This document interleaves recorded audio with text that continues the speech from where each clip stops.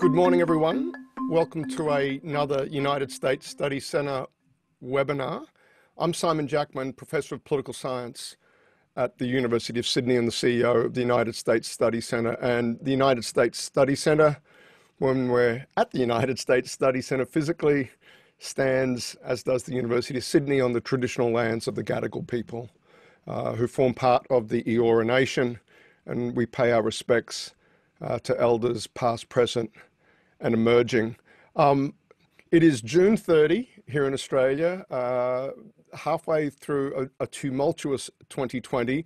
Look, before we get started today, I just want to thank everybody who's been regularly attending these webinars at this halfway point through the year. If these were physical events, you'd all be seeing one another regularly in the audience and perhaps forming a little bit of connection and community that way. But we are seeing on our end, through the registration process, tons of repeat traffic, lots of people coming back multiple times for this series of talks and webinars we're hosting. So thank you from everybody at the US Study Centre for your interest in our work and in the mission of the centre. I just thought it'd be appropriate to point that out, how big the total audience is over this series of webinars, numbering well into past 5,000, 6,000 unique views, perhaps even 7,000 or 8,000. So separate views, but unique individuals in the several thousands as well, 2,000, 3,000 people cumulatively, unique individuals have tuned into these. So thank you so much. If these were in-person events, they would be very large events. And it's just one of the things that, these adverse circumstances give us this opportunity to reach an audience larger than we might otherwise. And the other thing these events do is allow us to engage with individuals in the United States that we might not otherwise. It would be a very expensive proposition in flying some of the amazing people we've had the pleasure of talking to Australia and all that goes with that. But everybody's been so good-spirited and generous with their time in these circumstances. And that includes today's guest, David Kilcullen, who's a long-time expatriate Australian, now based in the United States, but holds an affiliation back here in Australia as Professor of International and Political Studies at the University of New South Wales, their Canberra campus. And he is also a Professor of Practice in Global Security at Arizona State University. Now David's career, if you don't know, is a particularly fascinating one. David begins life in the Australian Army, and becomes one of our leaders with respect to doctrine, with respect to guerrilla warfare, terrorism and counter-terrorism, urban conflict and the future of conflict. And between his service in uniform and then as a civilian serving both Australian and the United States governments, that's 25 years of public service between the two countries in a variety of different roles. But I first got to know about David, his service during the Iraq conflict, when he was serving in Baghdad as a member of the Joint Strategic Assessment Team, and then as Senior Counter-Insurgency Advisor to the Multinational Task Force in Iraq, and then going on to be Special Advisor for Counter-Insurgency to US Secretary of State Condi Rice, my former colleague from Stanford. And in 2009, David was named as one of foreign policy's top 100 global thinkers. He went on to serve alongside some of my former students from Stanford who, on a not dissimilar career trajectory, academic, in uniform but getting PhDs and then going on to serve in leadership roles and bringing truly innovative sort of mindset and tools from academia to bear on a very complicated mission, that is counterinsurgency in an environment like Afghanistan, perhaps in particular. So that's how I got to know about David's career. And then fast forward the tape, I want to bring up real quickly. I'll just screen share with you if I can.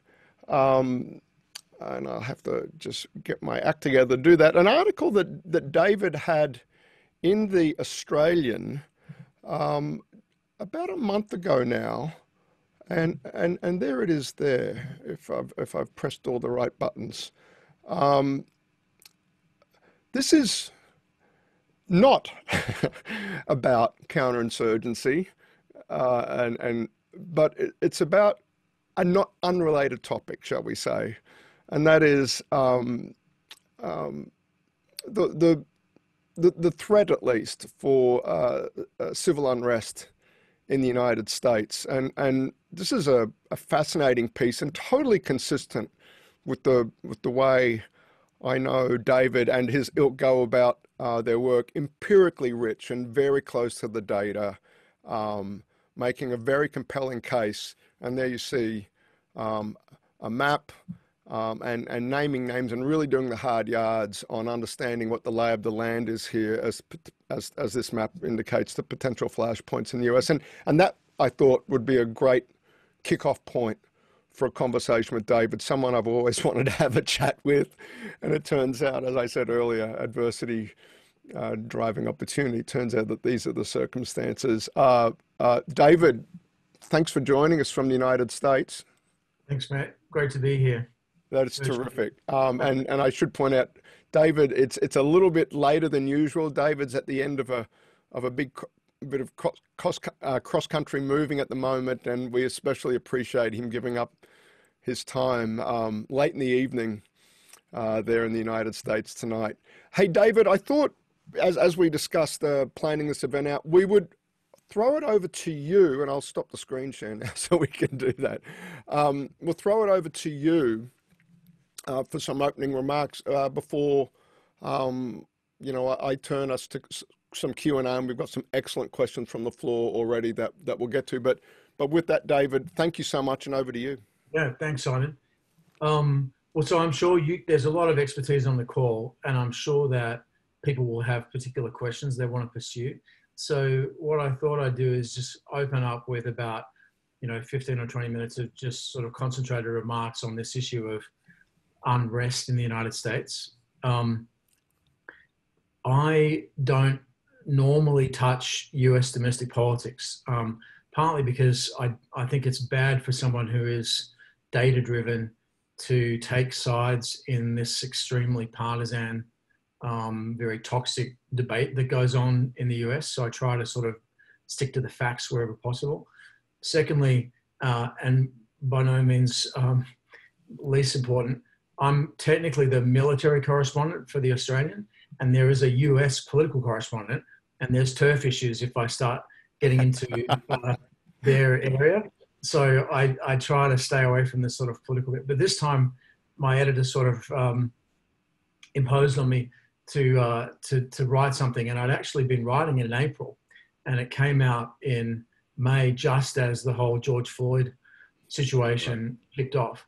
So what I thought I'd do is talk a little bit about some of the ideas that are in that piece, some of the background to it, which I didn't put in the piece, and then I want to talk about what I got wrong and what I got right that was sort of exposed about 24 hours after the piece came out, which I think was quite interesting. Let me share my screen. I want to just give you a couple of things to think about, and it's probably easier to do that by showing the screen. I tend to think about background trends and think about what impact they have on the environment, and then use that as a way of framing the analysis, because there's so many things to look at. If you're just driven by what's fashionable in the news, you can be skewed. I know this is a bit of an eye chart, but let me just summarize it. In the political angle, we've seen a collapse of confidence in elites, establishments, and institutions. I think that very much explains the election of Donald Trump in 2016. That's been combined with a collapse of the political center, negative polarization, and just this incredibly toxic partisan hypocrisy of people in the establishment on both sides of politics, which has led to a rise of populists on left and right. Trump, but not only Trump, on the right, and the whole Bernie Sanders AOC coalition on the left. This is not unconnected with the public's war weariness after 20 years of inconclusive and or failed foreign wars, even as supposed experts keep telling them they have the best military in history, but they see that military struggling in Iraq and Afghanistan and elsewhere.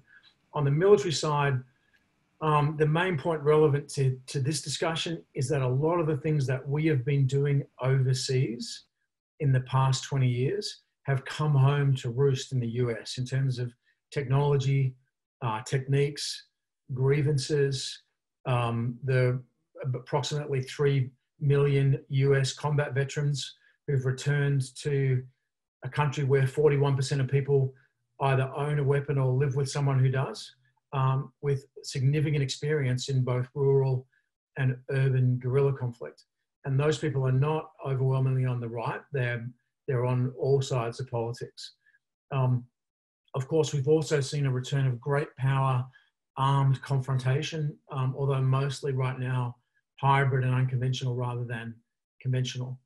On the economic side, for 20 years we've seen Sino-centric economic globalization, but US-centric political globalization, and both of those now are on fairly rickety foundations. A number of issues in the economy, which we can come back to talk about, but financialization, specialization, just-in-time logistics, offshoring, outsourcing, labor cost arbitrage, which pushed a lot of jobs overseas, the collapse of what the economist Graham Summers calls the everything bubble after 2008, and the Great Depression 2.0 that we're starting to see. Rising inequality and populist rage, which taps into that political discussion at the beginning. And then just a string of crises. And the other point that I want to highlight is informational. In the year 1974 alone, there were 2,000 domestic bombings in the United States, an incredibly high level of military-style violence, politically motivated, in the immediate aftermath of the Vietnam War. There is actually far less violence happening now, but we have a social media network and a conventional media model that really emphasizes and amplifies that level of violence so that it has a significant political impact out of proportion to the reality.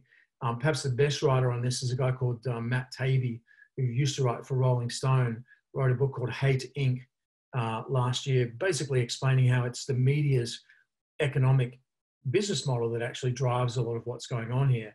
And that means we can't just wake up and shake ourselves and decide to be less partisan.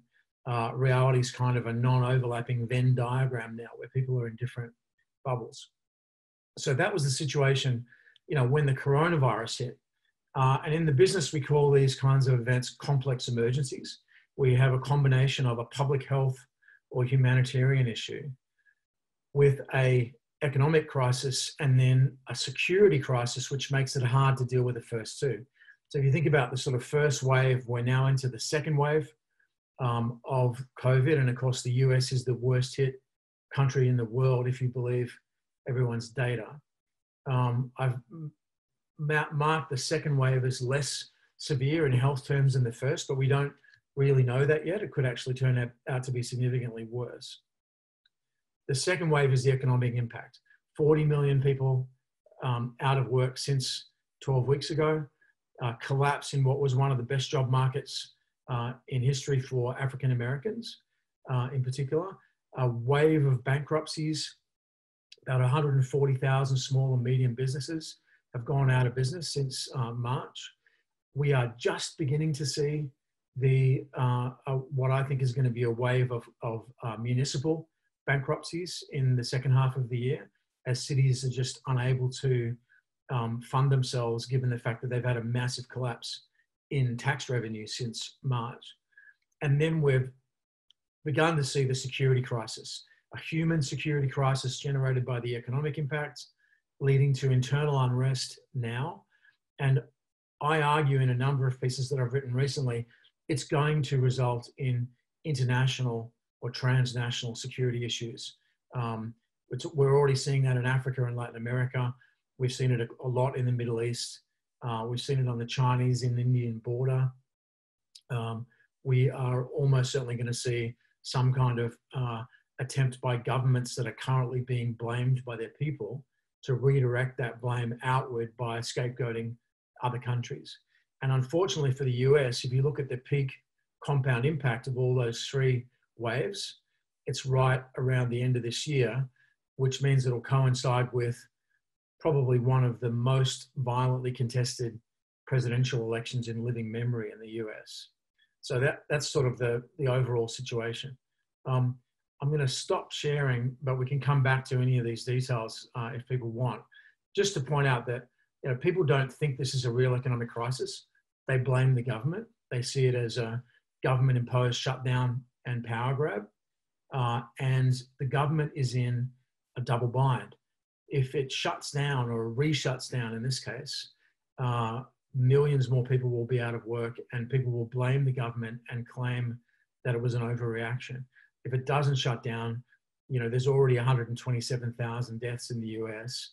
There could be 2 or 3 times that many by the end of the year, and government will be blamed for that. So it's kind of a damned if you do, damned if you don't scenario for the federal, state, and some local governments. We're dealing with a complex, pretty crowded conflict ecosystem. Red groups on the left, yellow groups on the right. There are a number of groups that don't quite fit that framework. Jihadists, identitarian groups like Nation of Islam, a number of so-called accelerationist groups that are ecological in orientation. And then most people don't include these in the analysis, but I actually think they're very important. There are a number of non-political or politically opportunistic groups that are out there that could potentially form what we call conflict entrepreneurs in the event of a conflict. So a big prepper and survivalist community, significant number of community self-defense groups. There's an incredibly robust tactical services industry, 20,000 small businesses across the country that have a strong economic interest in training and selling weapons and getting people to be preppers and all that kind of stuff. And then a lot of criminal gang and cartel activity associated with that. Won't go through this in detail. I'm going to stop sharing now. We can walk through this series of events if you want, but you can go back to the early 1990s and you see an escalating series of events, often described as a rise of hate groups, but I think that's not quite the right way to think about it. The emphasis on hate leads people to overstate the role of right-wing groups in the problem set. Actually, we've seen a very substantial rise in right-wing hate, but the literature is very clear on this, and our experience in the Middle East and Africa and Latin America is equally clear. What drives the most intense violence in a conflict isn't hate, it's fear. When people fear other groups in society, when they believe that those groups are encroaching on their territory, and when they lose faith in the government as an impartial actor that can keep them safe, that's when you start to see people engaging in incredibly vicious violence. And that's partly why I'm sort of blowing the whistle now. I think that we have to wake up and realize how close we are to the precipice of actually quite serious violence at the end of this year, coming from both left and right. And if we don't wake up to that, I think it's going to be incredibly difficult to prevent it from happening. Now, I can share much more detail about any of that stuff that people want to pick up, but let me stop there and throw back to you, Simon, and perhaps you probably have a few questions before we get into Yeah, absolutely. That was great. Thank you, David. Wow. You did say in your remarks just then the probability of a violently contested election. Yeah. I'm assuming you chose your words quite deliberately there. What do you see as the things governments can be doing now, perhaps to stop that? I mean, you mentioned fear, but then a loss of confidence in the state as a guarantor of social stability. And what are the things that governments in the United States, and governments plural, by the way, it's state and local is absolutely implicated, perhaps even more than federal government. What are the things they can be doing perhaps to head this off? So I think one of the things that we should be doing, in fact, is to focus on local and state level issues more so than federal. One of the problems in US politics is a sort of expansion of the federal discourse to shape everything at the state and local level. So, you know, there's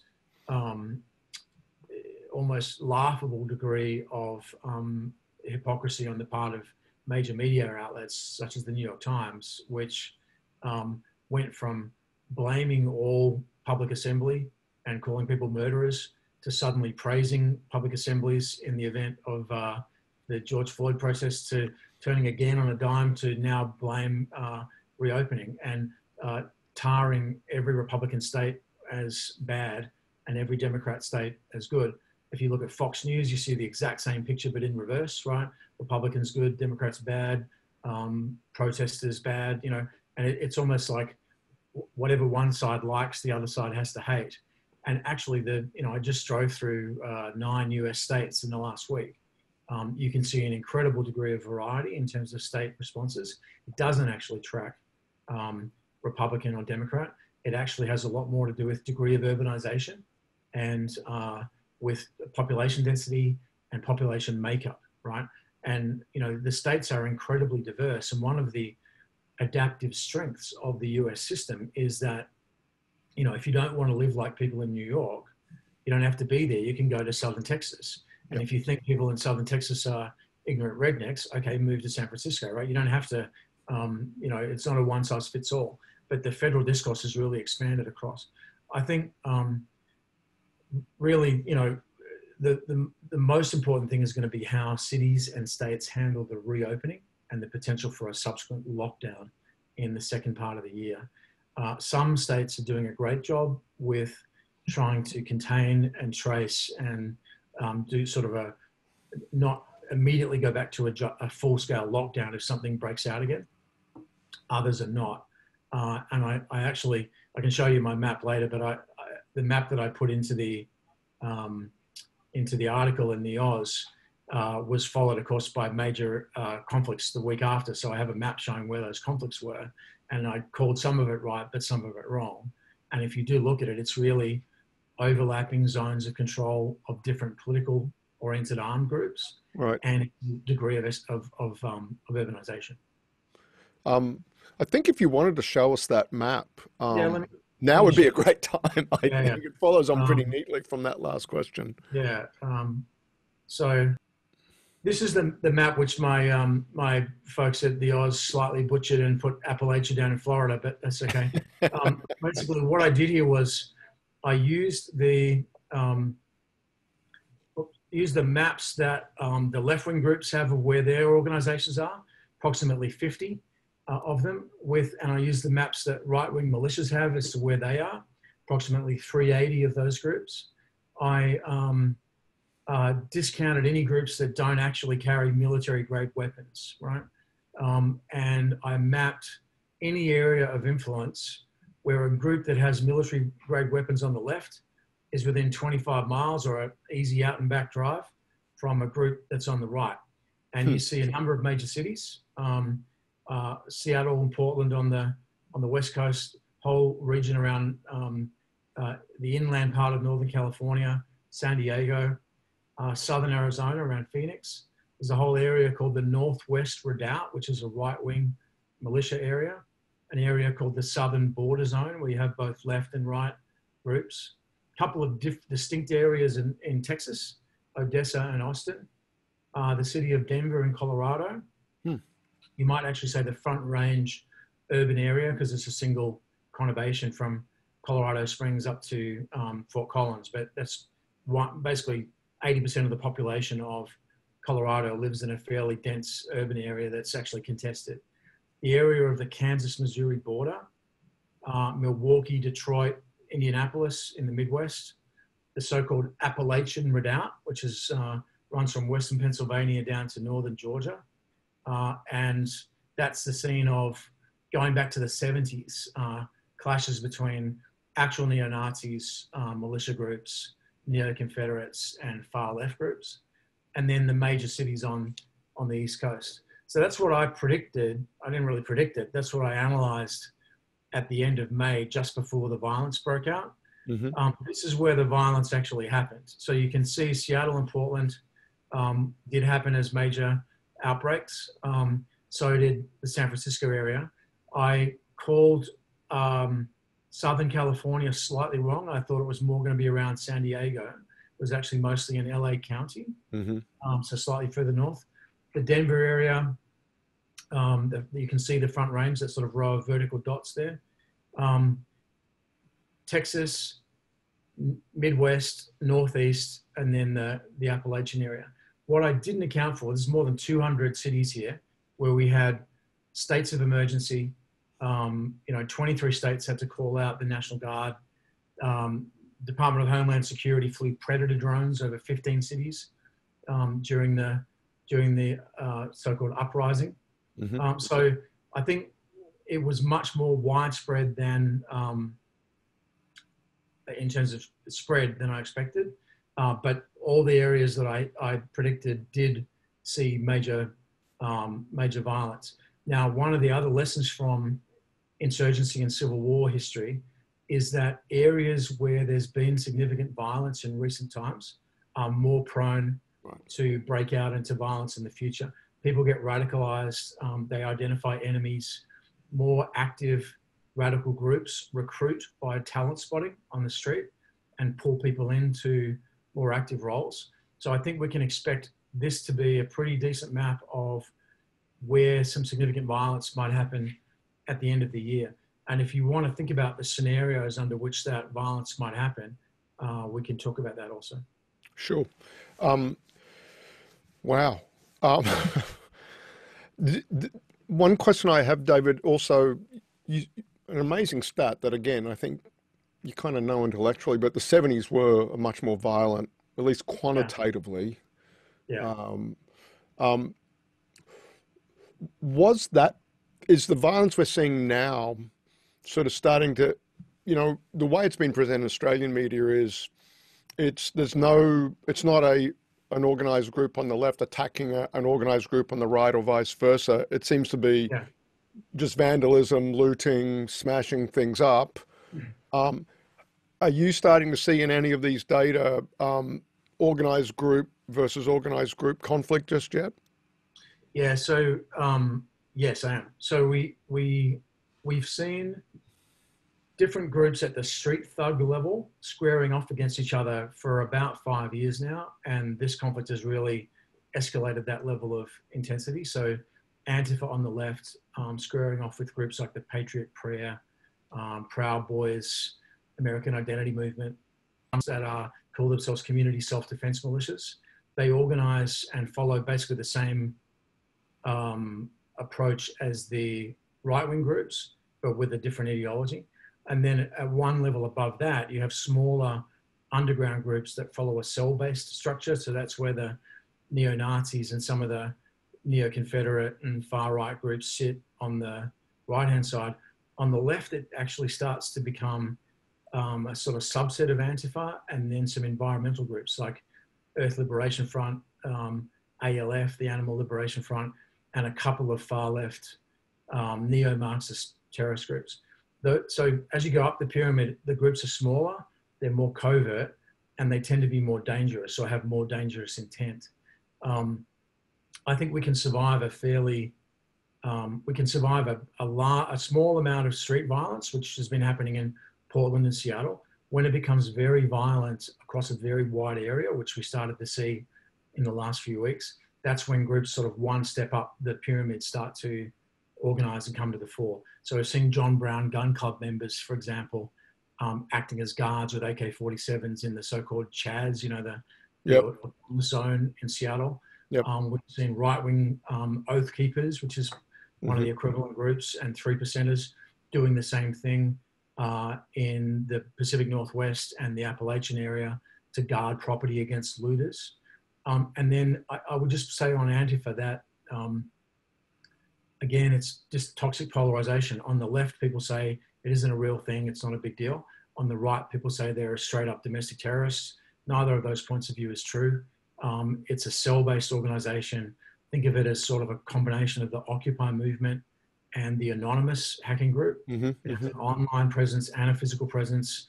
It has all kinds of organized tactics, and publishes those tactics and shares them, and it uses encrypted communications, and trains people on how to make Molotov cocktails. It's a real group, but it's not the sort of mastermind terrorist group that President Trump's been painting it as. Hey, David, in popular media, fictionalized in particular, the stereotype of a militia group is right-leaning, perhaps spilling over into medium-level organized crime, ex-military. But can you give a little bit of a portrait of the sociology, if you will, yeah, of what the left looks like? I think because we get a presentation, I think, of that from the right, and so is that characterization we get from through television, fictionalized accounts on television of the right, but I think on the left there is far less sort of fictionalization and presentation or stylization of that for an audience, particularly an Australian audience. Yeah, no, this is a great point. So on the picture you painted, the right is slightly off, right? I don't know, you're saying that's the mainstream media point of view, and I think the media does misinterpret the right. There are racist groups on the right, and racist groups did feed into the militia movement of the 1990s. And in fact, part of the rise of the militia, who claimed to be non-racial and sort of constitutionalists rather than right-wing, was a deliberate attempt to go underground by some of the racist groups that were being targeted after the Oklahoma City bombing. Kathleen Bellew did a great book on this called Bring the War Home, where she traces that history. I disagree with a couple of the things, but overwhelmingly it's a accurate account based on the data I've seen. But there is a racist core that sits behind the militia group, but the vast majority of people that you see interacting with each other in these militia groups are not, in fact, consciously pursuing a racial agenda. They're more of a sort of libertarian and constitutionalist model. They believe the federal government's out of control, but they don't express that usually in race terms. There are many more groups on the right, about 380, as I said, compared to only 50 on the left. But, again, that's the start state for any conflict.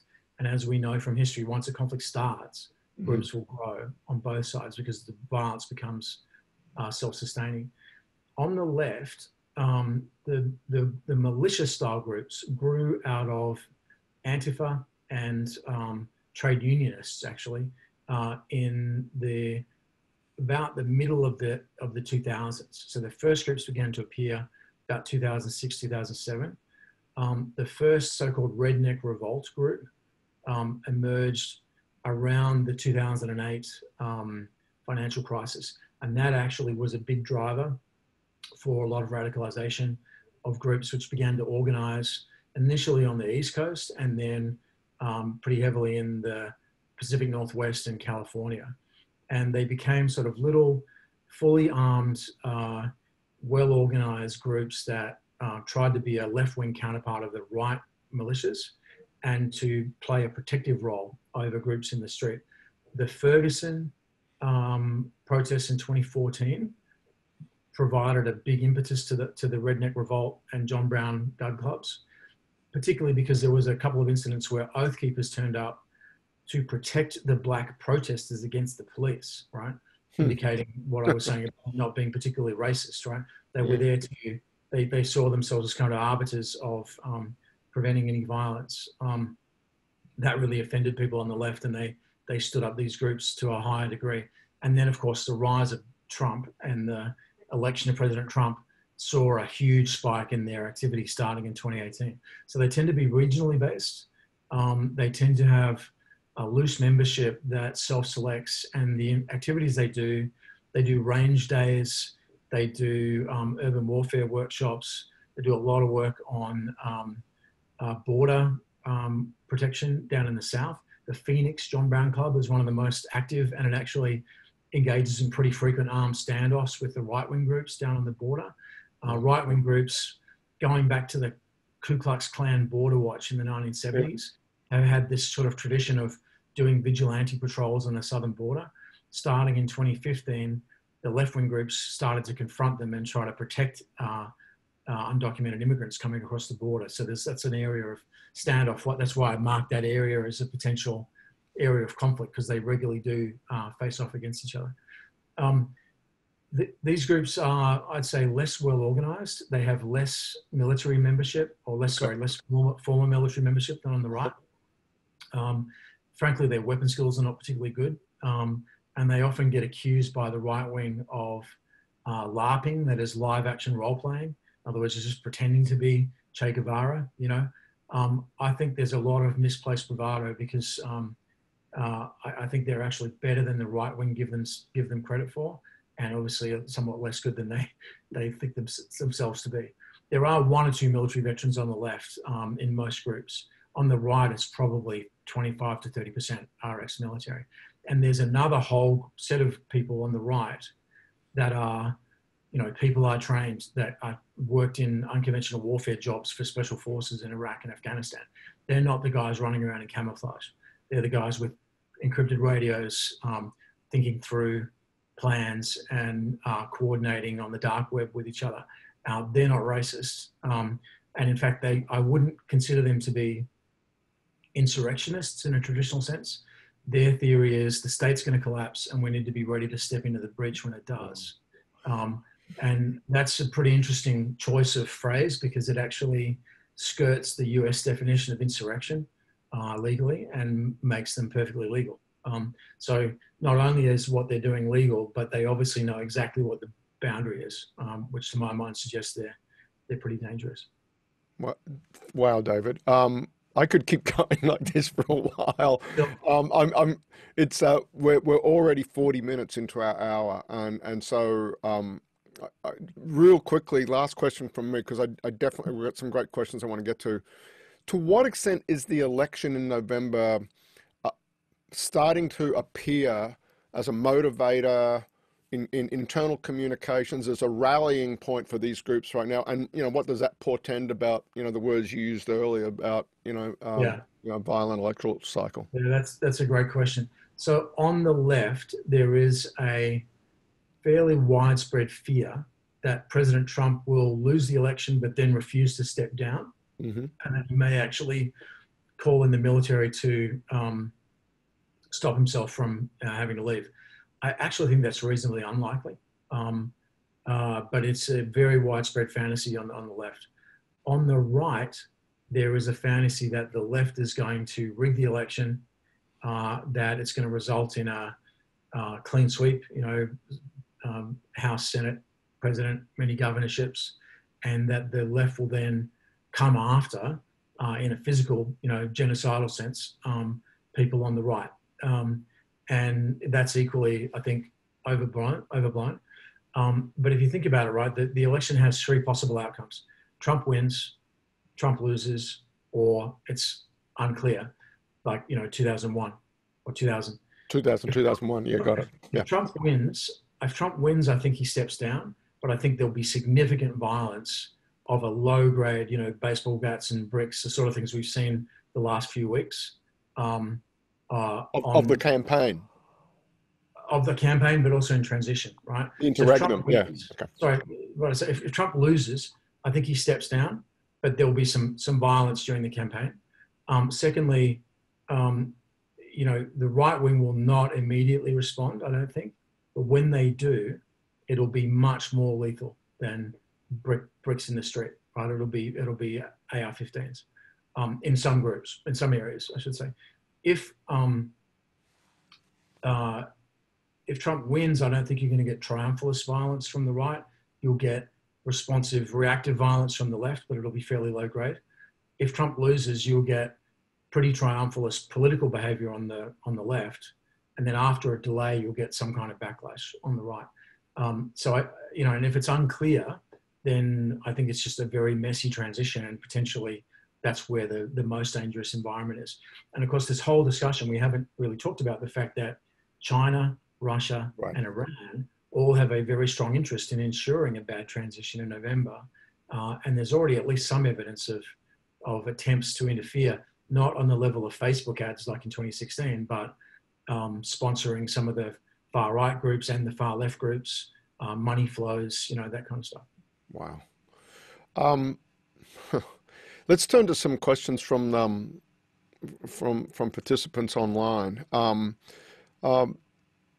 Andrew Condon, who's affiliated with the RSL here, David, RSL Life Care, asks a great question. Australia needs a stable United States, but without interfering in domestic US matters, can Australia do anything to assist the US stabilize itself?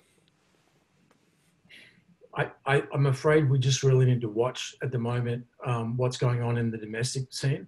But as I talked about at the very beginning, one of the big risks here is China-US conflict as both countries start to scapegoat the other. And we've seen an obviously very substantial spike in US-China tension in the last few months. I do think we've got a very important role to play there and an important restraining role on the US, but importantly also continuing to stand up to China as we have been doing over the past few months.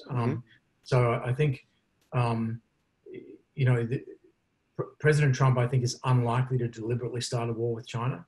But I think the posture that US and China are adopting in our neck of the woods is actually becoming increasingly dangerous in terms of the possibility of miscalculation. And I do think we've got an important role to play there. The other big international issue that we have a role in is the Quad.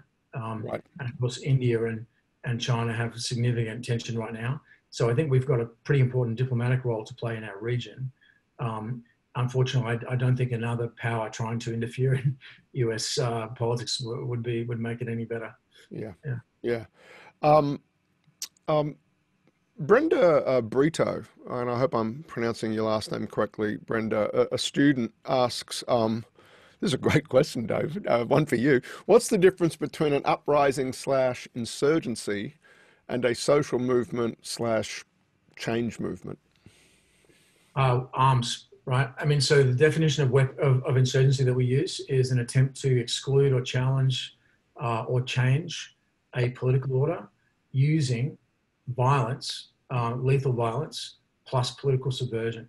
So what makes the difference? They may have the same objectives, but only when you start to see, you know, actual lethal violence in the service of a non-electoral change of political order, that's when we would start to categorize it as insurgency. Importantly, you probably noticed that there's been a bunch of debates about the Insurrection Act in the US. Yes. And insurrection is not the same as insurgency. So that definition of insurgency that I just gave is the standard military definition. There's a very specific legal meaning of insurrection in the US, and it is an organized, armed movement attempting to overthrow the constituted government and replace it by force of arms, right? As defined in US law. And it's quite interesting. If you look at the left groups, they're not really organized enough to be considered an insurrection. If you look at the right groups, they're not calling for the overthrow of the government. So both of them are sort of walking the line. Neither of them could really be defined as an insurrection right now. That's great. Thank you for that. Look, a number of questions about, I mean, you've touched on this, but I'll just pick out one that's kind of emblematic of this set. And this comes from Elizabeth German. And David, I want to take you back to your remarks about foreign actors. But also, you know, one thing we come across in our work at the Centre, David, when we talk about social media as a pernicious vector, that yeah, you've got the foreign actors, but plenty of domestic actors are availing themselves of social media. Could you talk a little bit about, you know, what you're seeing there, you know, the balance there, and what it is that governments can possibly do to counter some of that? Yeah. So, or the companies themselves, by the way. Yeah. Yeah. So there's obviously a very active debate right now in the States about companies controlling hate speech. This has generally been portrayed as it's one of these, political Rorschach blots like everything else in the States now, where if you're on the right, you think it's these left-leaning tech companies trying to silence the right. If you're on the left, you tend to think of it as people tolerating hate speech and having a short-sighted view of the risks that come from their platforms. And I think that's going to continue. There's a lot of defunding or boycotting of advertising on Facebook happening right now. Their shares took a big hit in the last couple of days, and that's related to this particular issue. The way I think of it, you're probably aware that the FBI investigated Russian interference in the 2016 campaign on Facebook, right? And Russians put forward about 66,000 distinct ads targeting different groups, trying to push them in particular directions, not necessarily pro-Trump, more in terms of exacerbating existing conflicts among groups. That sounds like a lot, and they spent, several $100,000 doing that.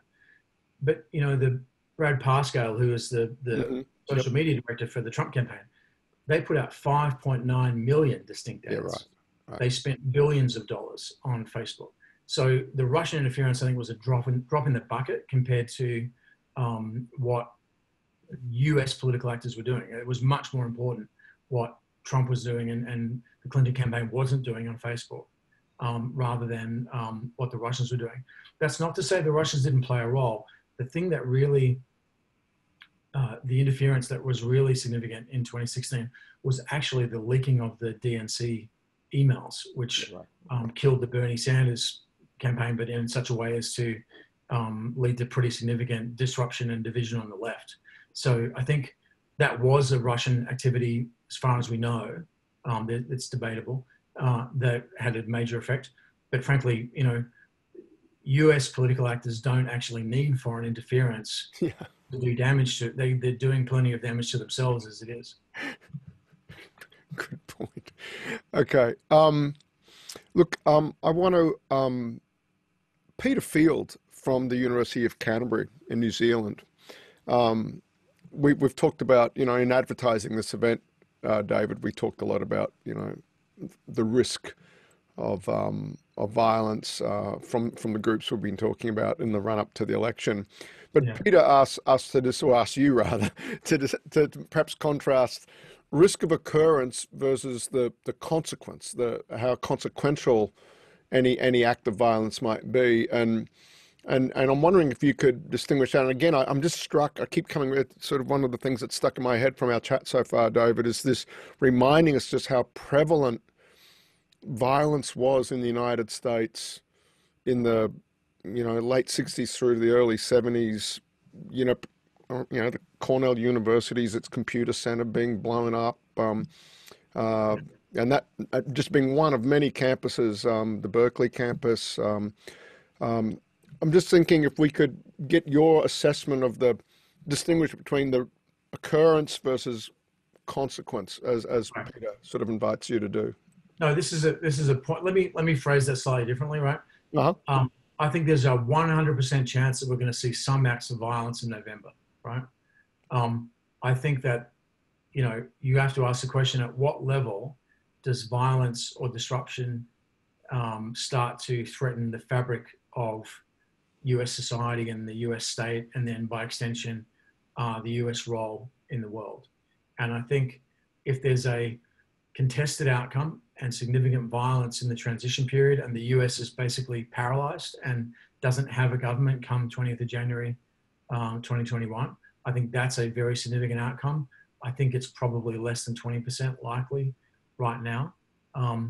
If you start to see diffuse but significant violence and a major military crackdown, as seen from a National Guard call out, I think that would also be considered to be, a pretty severe outcome that would likely destroy US self-confidence and US role in the world.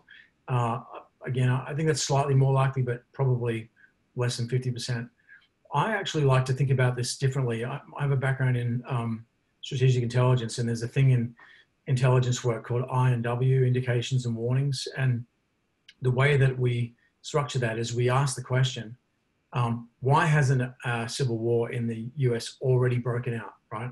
And we look for the factors that are holding it back. So not necessarily the risk factors that I've been pushing forward, but the things that are holding it back. And you can come up with a number of things that are resiliencies that are preventing, state collapse right now. And I think they're the things that you need to track, because as those resiliencies weaken, that, indicates increasing risk. Doing a sort of horse racing style guesstimate of probabilities. Investment banks like to do that, but I think in the intel business we like to be a little more model based. So that's kind of where my team is right now. There's a great question here from Jim Rogers. And I'll just read it in its entirety. David notes that the federal narrative has expanded to crowd out local solutions, and that local governments may offer a way forward, but some local places that you would expect to succeed are already hitting strong resistance. Louisville, Kentucky, and Minnesota are hitting strong resistance on the political economy of policing reform. Jacksonville, host of the GOP convention, is struggling with its public health situation. But David, is there a bright spot that you would highlight in the United States at the moment, I guess, in terms of this local solutions, perhaps ameliorating what might otherwise be a tough situation? Yeah, well, I would just say, the coronavirus is, in fact, it looks extremely scary to sit in Australia and see the data in the US. There's 330 million people. 42% of all deaths so far have been in nursing homes. And the majority of those were in one state, New York. So if you look at the rate of infection is actually quite high. The level of herd immunity that's developing is probably also quite high. You've got a less than 1% chance of being hospitalized, and even lower chance of dying. So I think the real threat of the pandemic, which has created a lot of this tension, is actually not as bad necessarily as people might think. And there are vast areas of the country where there just aren't very many people affected by it. You can drive through, most of my route driving from Virginia to Montana. You just did, yeah. It's not a lot of COVID, It's really the urban centers, and the impact has been largely economic.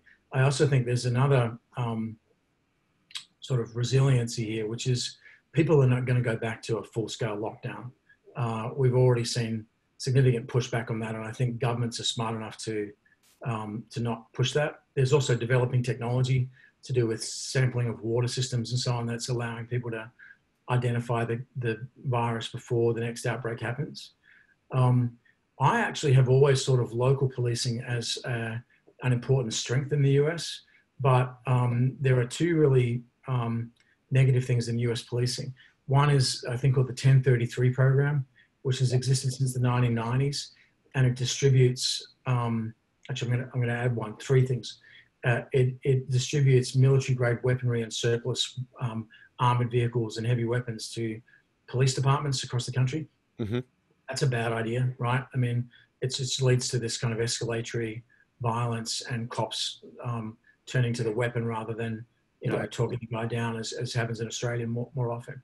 And I think that one encouraging sign is Congress is looking very strongly at ending that program and possibly returning, to a less militarized form of policing. The second problem is a thing called civil asset forfeiture. And basically, if the police suspect you of being a drug trafficker, for example, they can impound your car on suspicion, sell that car, and use the money to fund their own operations. And it can take years to get that asset back, even if you're found to be innocent. It's been a strong point of contention across the political spectrum for a long time, but it particularly affects people of color and immigrant communities. So that's one that's also being looked at as, frankly, a bit of an abuse, where police departments have a financial incentive in using people. The third one and again, a little bit different from Australia, there's more than 85,000 police departments in Yeah, the it's US, crazy. Yeah. and virtually all of them have a police union. And one of the things that we're seeing in some states now is a move to de-unionize the police or to reform the police unions, which have basically become a racket for protecting bad officers. And probably the shining example of that is the city of Camden, which is sometimes misunderstood as having disbanded its police. It didn't actually disband its police. It dissolved the police, including the union, and then created a brand new non-unionized police structure with different standards and different people. So basically declared the police bankrupt and started a new one. Didn't get rid of the police. It created a whole new system. So, I think there is some hope as we're starting to see moves that will reform that to some extent. But again, like once the grievance leads to this degree of widespread violence, solving the original grievance is only part of the answer. There's a lot of angst out there now that isn't going to go away just because, moves get taken to remedy some of the underlying issues. Hey, we're almost out of time. This is probably going to be the last question, but I just, so many have come in as we've been chatting, David. Is a great sign of a really engaging webinar. But Alexandra Phelan, I really want to get to her question. She says, to what degree do you feel cell structure and loose membership contributes to fragmentation on the far left, particularly in terms of organized militancy? She says, we've found from some of our own research here in Australia that there are significant ideological divides that are causing severe internal divisions among some groups that affiliate with Antifa, albeit a, quote, common enemy vis-a-vis, although I guess, albeit they have a common enemy vis-a-vis the far right. Yeah, great point. I actually have spent a lot of time looking at this. It's probably a much longer Yeah, sorry, discussion. in 60 seconds, yeah. Yeah, but no, yes, there's a lot of different factions. They usually don't cooperate unless there is a common enemy. They've evolved a system of what they call affinity groups and clusters that allow groups that don't necessarily agree on everything to cooperate tactically on the ground. They also have a backbone of encrypted tactical communications that is helping them through software-defined radios and so on to organize. On the right also, there's a very similar cell-based structure, and actually there's a lot of cross-pollination. The left-wing groups are actually copying an older right-wing technique called leaderless resistance that was invented in the right-wing groups in the racist movement in the 1980s, and then has spread to the left. On the right, they don't have such a solid grasp of tactical communications, but they do have a much better national network which runs on HF radio through a thing called the AMRON, the American Redoubt Radio Operators Network, which is a right-wing militia-based HF network. And they have regular, Saturday evening, what we call skeds, where everyone gets on the HF and talks in code about what's going on, whereas the left are more online and in the deep web. But one of the strongest trends I'm seeing is actually co-evolution, where left-wing groups and right-wing groups are starting to develop equivalent governing and military structures and are increasingly resembling each other, even though their ideology is completely different. And this is a classic, my book that I published about a week into the COVID crisis, I talk a lot about co-evolution in these kind of conflicts. Didn't think I'd end up seeing it directly in the US, but it's certainly been a feature of what we've seen. Wow. David, we could go for another hour easily. There's so many great questions here that we haven't got to, and as I said, they're piling in late in the webinar, so no chance of getting to them. But let me commend people to the book that you just referenced. I think we had that up on a slide a little bit earlier. There it is. Thank you, Janine. Do want to plug the book. It's very interesting. Our conversation today is about internal to the United States, but the point is that it's quite chilling actually that the categories and methodologies and lessons learned from David's long work analysing counterinsurgency and civil unrest and escalatory spirals of violence and organisation of these sorts of groups. So many of those lessons in the methodology is being deployed or can be deployed and probably should be deployed, as David points out, to our understanding of what's happening in the United States right now, which is, on the one hand, chilling, frankly, but I think really important work. And the last thing to say, David, is just, again, this is we just spoke to Jonathan Swan last week. It's just terrific to hear an Australian accent in a position such as yours, so knowledgeable about what's going on in the United States. And again, I don't think I think quite a few Australians understand the career you've had, but more should. The contribution you made to the United States and to the alliance more broadly, and to the causes we have in common between the two countries. Few Australians have a career like yours. So, on behalf of two countries, thank you. And I'm a dual citizen, so thank you. But just terrific to have someone like you, David, the trajectory you've had, being able to share again this. Not just the insights, but just the data richness. I hope everybody appreciated that. Very close to the ground and close to the facts, and that's the way we like to roll too at the United States Study Center. Thanks, David. Please go to our website there. You can see all the events coming. Plenty more where that came from. I'm just so thrilled with the audience sizes we're pulling to these events. And the caliber of the people that are willing to give us their time from the United States. It's terrific. David, again, this hour we have with him, Exhibit A for that. So thank you, everybody. Thanks again to David. Thanks to the team in Sydney. And we'll see you on Friday for our discussion with Mia. Cheers. Thanks, David. Thank you.